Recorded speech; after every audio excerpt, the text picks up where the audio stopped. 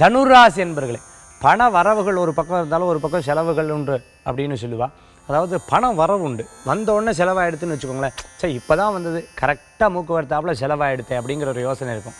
இன்றைக்கி சாயந்தர வேலைகளில் பார்த்துட்டுலாம் 6லேருந்து 8க்குள்ளே வெளியில் போகும்போது ரொம்ப கவனம் என்பது தேவை.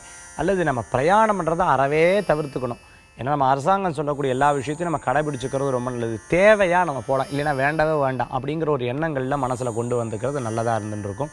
இன்றைய தினத்தில் பார்த்துட்டோம்னா 2லேருந்து 4 மணிக்குள்ளே நீங்கள் எடுக்கக்கூடிய முடிவுகளில் உங்களுக்கு சாதகமான பலன்களை கொடுக்கக்கூடியதாக இருக்கும். சில முயற்சிகளில் உங்களுக்கு லாபகரங்களை கொடுக்கக்கூடியதாக இருந்துகிட்ருக்கும். விடாமுயற்சி வெற்றியை தரக்கூடியதாக இருந்துகிட்ருக்கும். மன சஞ்சலம் இருந்ததாக ஒன்றும் பண்ணாதீங்க.